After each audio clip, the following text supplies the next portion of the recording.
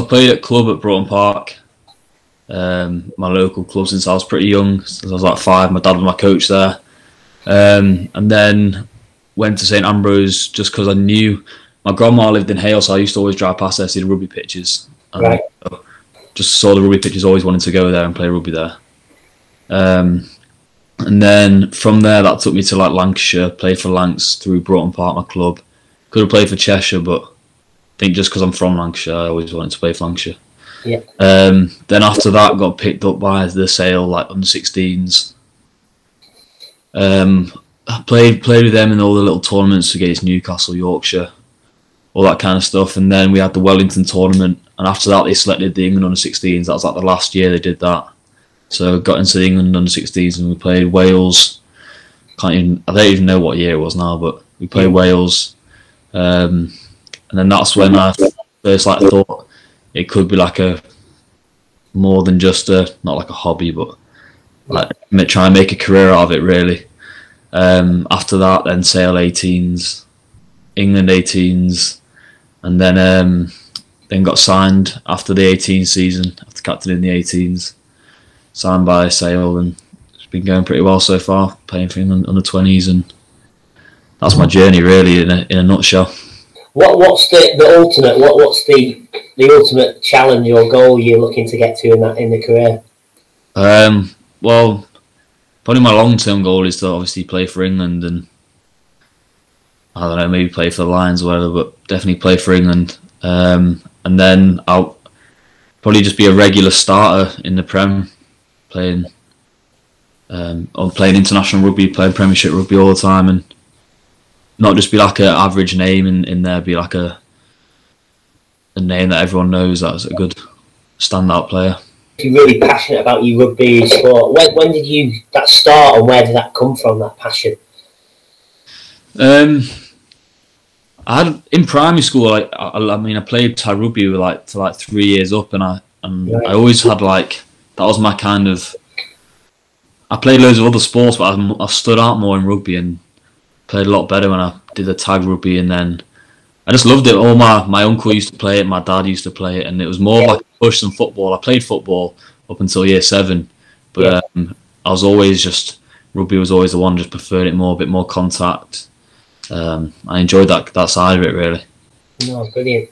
And then in terms of your journey at school, you continued to play rugby at St Ambrose, and yeah. Did you ever get the opportunity to go to another school in terms of scholarships or anything?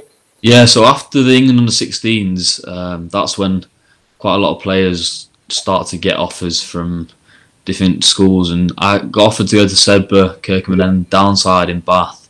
Yeah. And I went to have a look at Downside, and I didn't look at Sedbergh or Kirkham, but I was always in my mind just going to stay at Ambrose anyway. Yeah. I mean, firstly for the education, like a lot of players like would go to like Kirkham or Sedbergh and then sacrifice maybe their education a little bit to do better in the rugby. But I always thought I was getting good enough rugby from school and also Sale at the time. Yeah. That would be fine. And when you go to like Sedbergh or Kirkham, the rugby is more of like preparing you for a professional environment. Yeah. And the rugby at Ambrose is more like go out on the weekend, play. There's not loads of structure. You just sort of have fun, play what's in front of you. Yeah. Express yourselves a bit more. It's not as strict and serious, and that's the kind of rugby I enjoyed playing at the time. And I knew that hopefully it would get a lot more professional, but you don't want to get tied down by that too early because you might get sick of it being that strict and all that. So, and my education at Ambrose is probably better, so I stick to that really. No, definitely. That's a big one, isn't it? That education. When you finish your rugby career, then you've got your education to fall back on that. Yeah. Yeah, just from Raffi's point there, I know you touched on it. Do you think the lack of pressure potentially from Ambrose helped you in the long run? Potentially. I mean, I never really had to do any box kicking or anything like that at Ambrose, which probably didn't help when we first came to Sale, because when I first came in, I couldn't box kick for toffee. I mean, but that's the thing about professional rugby that you don't really know. So you don't do that at school. At school, you take tap and goes. You don't kick for posts. At Ambrose, we didn't. We were more of like a flair, running rugby style team. And it probably did actually because that's the kind of way I like to play. I don't like to play a boring style of rugby. So it probably did help me play the way I wanted to play, and probably led me in that stead. How would you describe high performance? I'd say it's probably about like fine details, like at school or at club. You never review other teams. You might hear about one player they've got this class player, and you might like stand out at under 12s or under 14s or under 16s, but the more you go up into different levels of rugby, the shorter that gap is. Everyone's class, everyone's trying to all got like the same goal. Yeah. And you've got to try and figure out yourself what point of difference you've got, whether it's speed, whether it's skill, whether it's strength. You've got to try and work on that skill to, like, let's say you go out 2 hours extra kicking just to get 1% better. That's the kind of margins that you're talking about. Or you're watching a Bristol game, just watching everything the 9 does, so that when you play Bristol, you can catch him out on something he's not done well, or you can try and find something that's going to be to your advantage. It's all about like fine details, I'd probably say. No, cool. And also probably like there's a lot more pressure on you, I think. Yeah. I mean, obviously I've only been at Sale for 2 years, but there's loads. Even if you're young and people say, "Oh, you're young," and there's no pressure on you. There's always pressure on what you do, and there's obviously a lot more pressure in that environment than at a school or a club. Yeah. When you were like selected in that squad, what was going through your head there? I mean, all week I was so nervous. Yeah. Trying to make sure like I was doing extra passing, extra kicking more than I would do normally, because I'm just like, I really need it now. But I mean, on the day actually, like when we did the warm up, I was kicking with Fath and stuff. I felt pretty confident that if I was in this scenario, I wouldn't be too worried. Yeah. I mean, like I used to probably worry a lot about my delivery always being perfect or my box kick always being perfect. But I mean, on that day, I'd worked pretty hard up to that point, and I thought, you know what, I'm confident that I don't need to think about like those kind of things. I can focus on my game. And, I mean, never got the opportunity to come on, but if I did, I'm sure it would have been a good debut.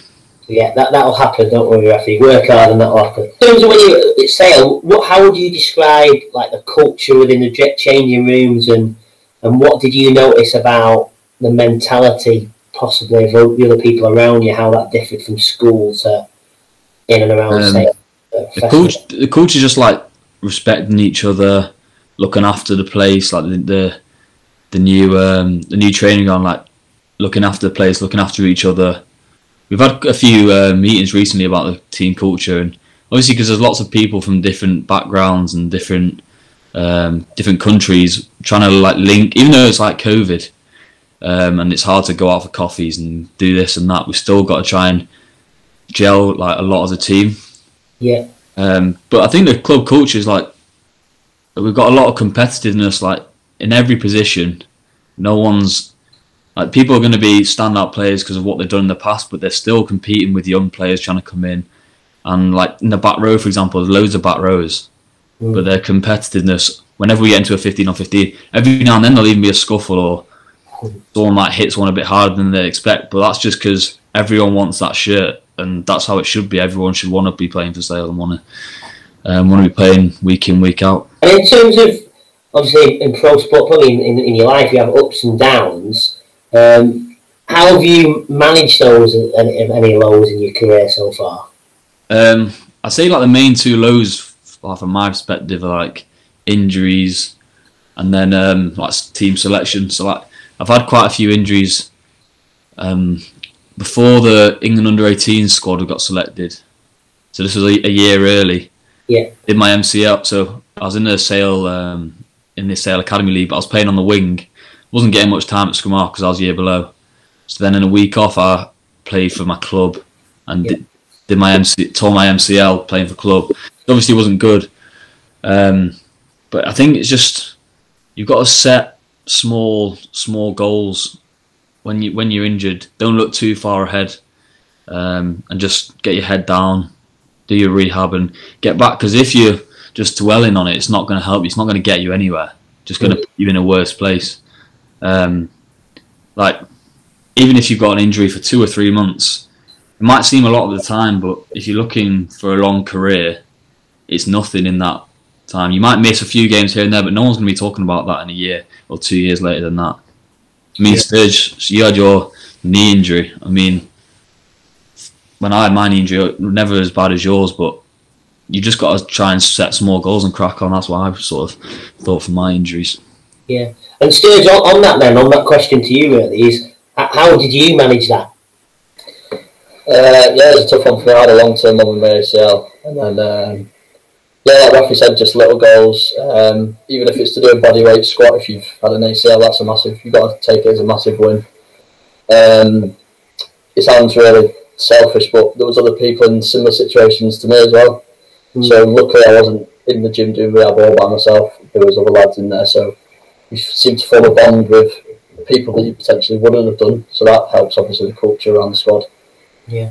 Just like Raffi said, little victories. Can you get to a squat, and then can you get 20 kilos on the bar? You just got to let little goals, and then eventually your goal will be sprinting down the pitch again, and then you're back into it. Although I was going to say it was just like team selection. So I mean, last year for the under-20s, for the first game against France, I didn't get selected.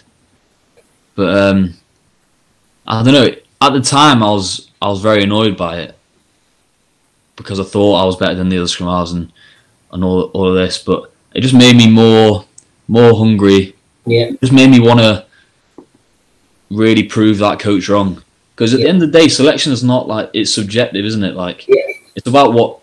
So this coach might prefer a player just because of the way he plays, or this or that, or doesn't see you in that way. So I don't know. It just gave me more of a drive. If you don't get selected for stuff, it should hopefully mindset give you more of a drive to get better at something or to prove someone wrong. Like I always wanted to prove that coach wrong, and to be fair, I've got the same coach this year, and hopefully I'll do this. I've proved him wrong, and when we play the Six Nations, I play more.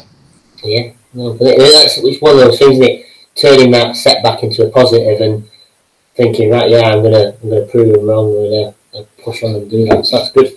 Yes, Sturge, go for it.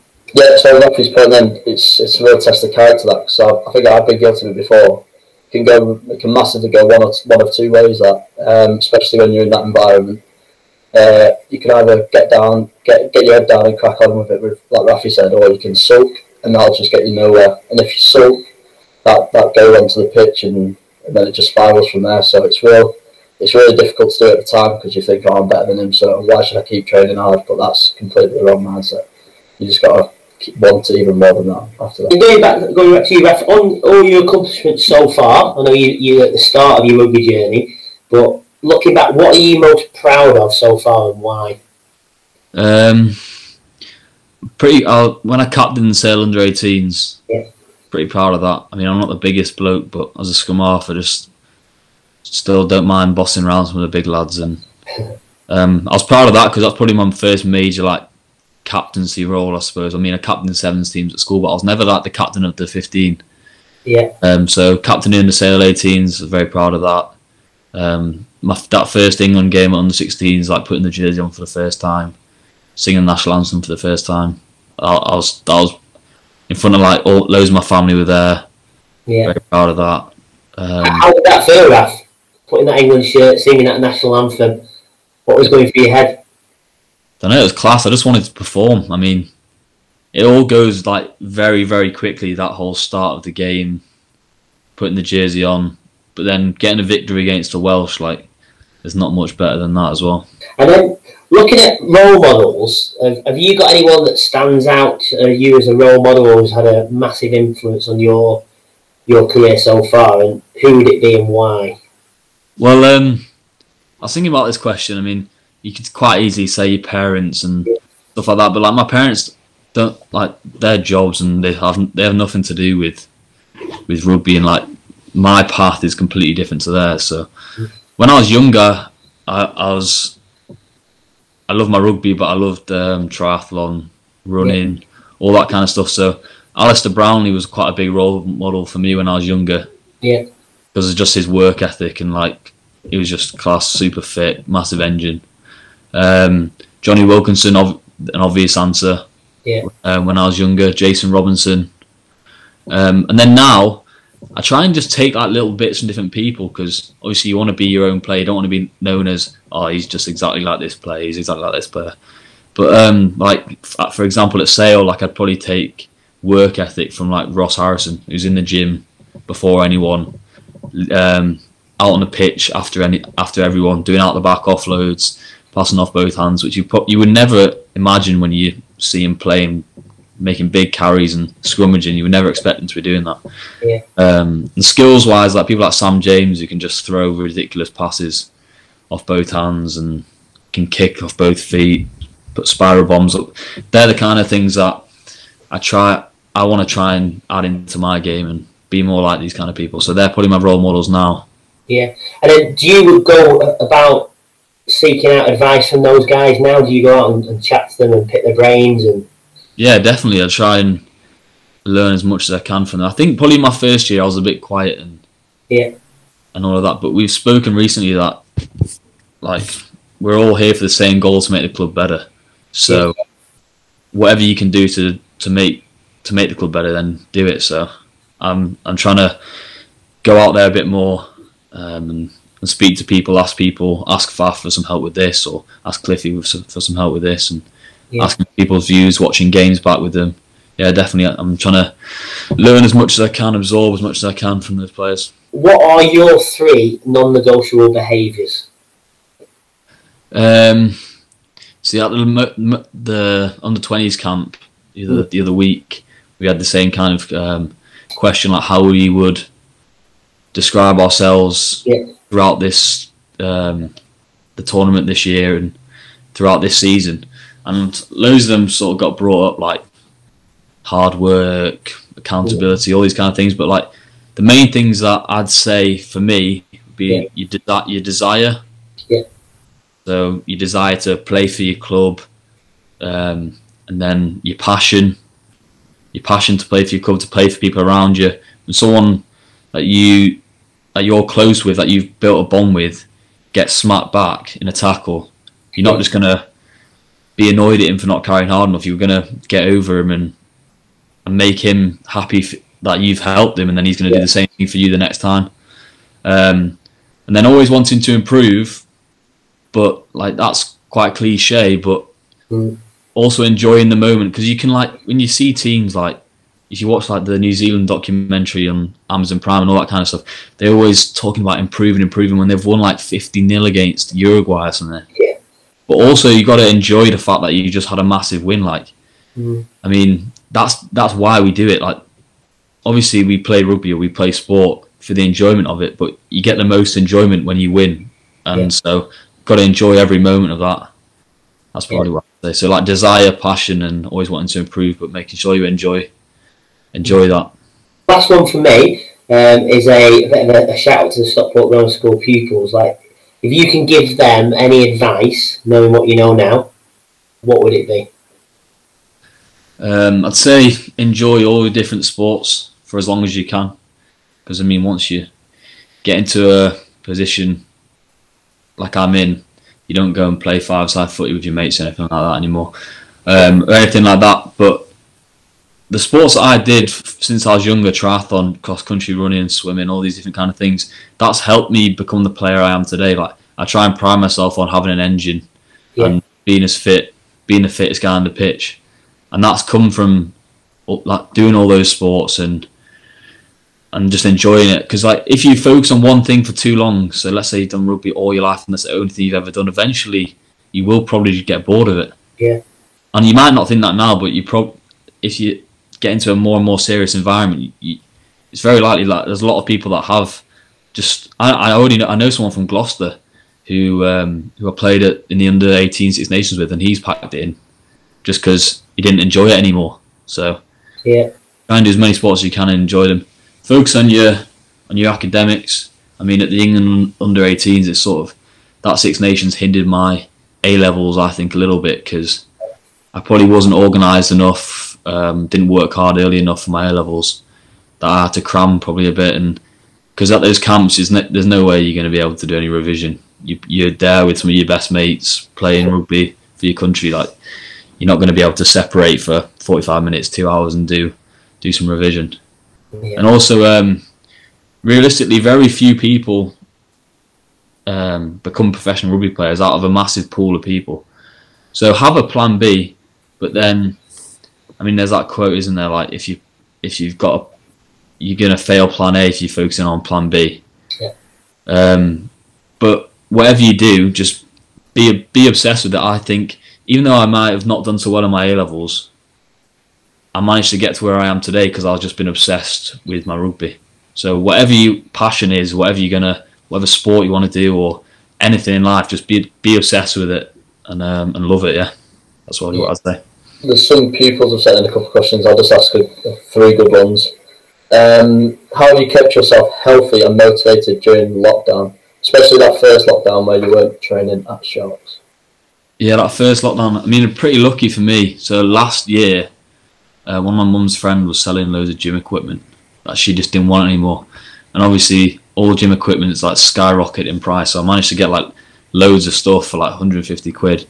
And I mean, I was working really hard on that and doing runs and all this kind of stuff. And eventually you sort of just lose a bit of motivation, but everyone does. So I've got a younger brother and he's just he's like 2 years in at Ambrose or 3 years in at Ambrose. But I just wanted to sort of make him a better player, and that sort of built my motivation up again, because trying to take him on in 1v1s outside and working on his skills to try and make sure he's better than me when I was that age, and that's probably what motivated me the most, trying to get my little brother better. Cool. So if you think getting a training buddy, even if it's over Zoom, that's definitely. Definitely. If you yourself too much, you're just going to you're going to lose that motivation very quickly. Yeah. Question 2. How long do you train for during the week, and what does your training schedule look like?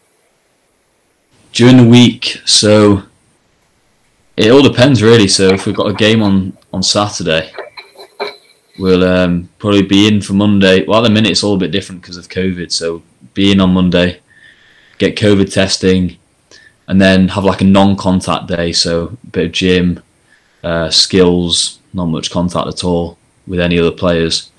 And then Tuesday, hopefully everyone's negative, and then we train contact. So we'll have probably like an hour and a half gym in the morning.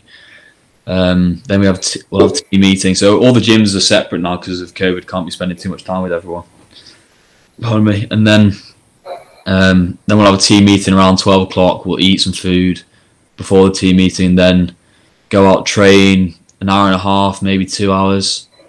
That'll be split into 15 on 15, backs units, forwards units, and then come back in, eat, do some analysis if you want on the computers, and then leave.